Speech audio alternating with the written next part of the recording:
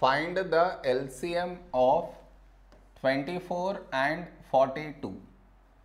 To find the LCM, first we should frame it in this way. See, that is 24, 42. Okay, next. Now we should focus on to the first number, that is 24. Here last digit 4 even, so we take 2 here. The first number 2, when do we get 2 in 2 table? 2 ones 2. The other number 4, when do we get 4 in 2 table? 2 twos 4. Now the other number 42, last digit 2 even, so this number is divisible by 2. First number 4, when do we get 4 in 2 table? 2 twos 4.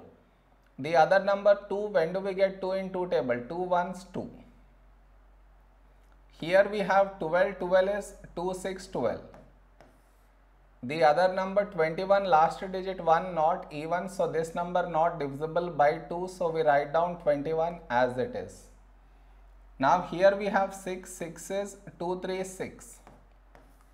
The other number 21 not divisible by 2, so we write down 21 as it is. Now here we have 3, 3 is a prime number, so 3 ones 3. The other number 21. When do we get 21 in 3 table? 3 sevens 21. We got 1 here, so focus on to the other number, that is 7. 7 is a prime number, so 7 ones 7. We got 1 in both the places, so our LCM is the product of these numbers. Okay, product of these numbers, that is 2 into 2 into 2 into 3 into 7. So now let us multiply these numbers, that is 2 into 2 4 into 2 8 into 3 24 into 7.